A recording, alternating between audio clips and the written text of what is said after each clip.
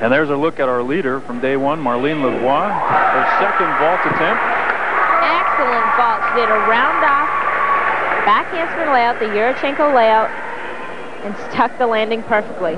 There's nothing more she could do to get a better score on that vault. And she gets some congratulations from Michelle Arsenault and Valerie Odom, her coaches. You can see right here how precise this vault actually has to be. She is completely extended when she hits the horse. Tremendous takeoff. Excellent position in the air. She looks for that landing, fights for it, doesn't move. Marleen Lavoie on the uneven bars. Marleen, of course, our overall leader after day one of the competition. And on the bars, she scored a 9.4 to get her up there to top spot. Just in the last back of her routine, she did a giant full. 2 giants moving into a dismount. Open. Well, I suppose that she wanted to call that a double layout, but I would have to give her a hollow pike.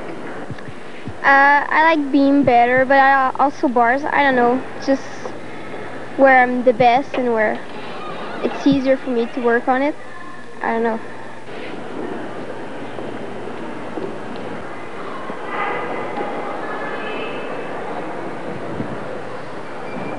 Mounting with a press handstand into a split planche.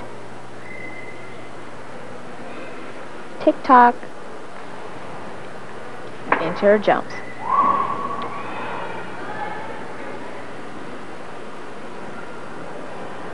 Marleen has a beautiful style on beam. She's quick, she's aggressive, and she has beautiful lines.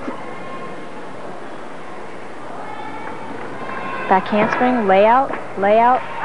Very well done. Well, as we mentioned, she only managed an 8.8 in this event yesterday, but without a doubt, beam seems to be her niche. She was first on the beam and bars at the Novice Nationals in '91, first at the '92 Junior Nationals.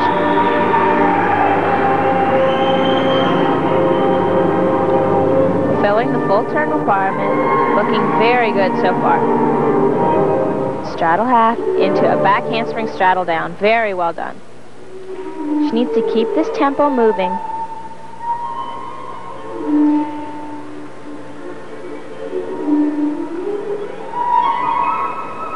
Getting set now for the dismount.